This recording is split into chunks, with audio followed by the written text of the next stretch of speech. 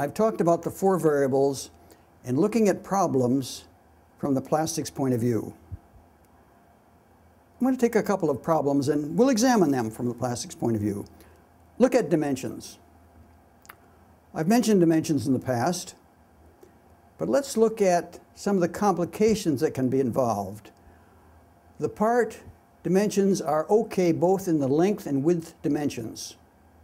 That's simple.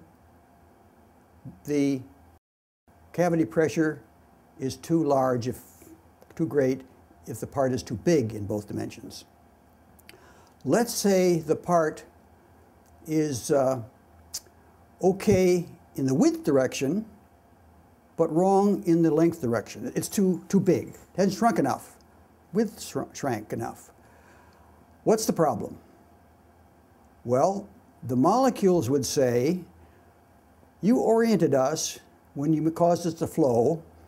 We were frozen oriented when we cooled, and so we're not shrinking as much as the other guys who were not oriented.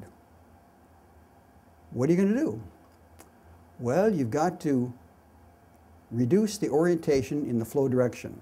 What causes orientation in the flow direction? Well, flow rate, and it's frozen in by cooling rate. You'll change one of those. You don't have to worry about barrel temperatures or back pressures or second stage pressures or timers. The problem is molecular orientation. The solution is to reduce it, either by reducing flow rate or increasing mold temperature. The point of this is to go right to the problem, and then you can go right to the solution. Voids, little holes in the part, in thick sections. That's not air bubbles. I've probably seen 2 air bubbles in my whole life. Those little holes are voids. They're caused when you have 2 joining parts of a part, and so you end up with a thick section.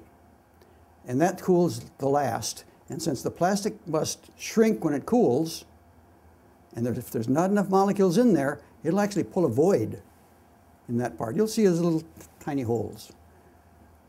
What's the problem? Ask the molecules. There's not enough of us in here to fill that void. Solution? Put more of us in here. Now, there's another solution here. Sometimes voids in a part are not bad. Sometimes they're good. Let's say that you can sand a sink mark.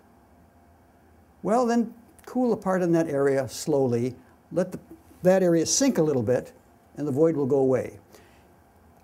The opposite would occur if you have to have a flat part. You can't stand a sink mark, but you could take a void. Okay, cool that area of the part so that the wall becomes stronger, and instead of the sink mark, you get a void. The problem is not enough molecules, but that might be necessary. If you put too many molecules in a mold, it becomes highly stressed. Now, you might get cracking. Could be cracking any direction of flow or not direction of flow. It's a brittle part. Part can become brittle because you pack the molecules in so tight, they're all saying to each other, move apart, we're packing here too tight. And that's a pre-stress. And if you put additional stress on it, such as a bending or an impact, the part breaks. So sometimes you have molded parts that they looked okay, but in use, either a bending or an impact caused them to crack. That's internal stress caused by too many molecules. Well, what we want you to do, again, is look at every molded part problem you might have from the plastics point of view, and then solve it from the plastics point of view by using the only adjustments you have, those on a machine.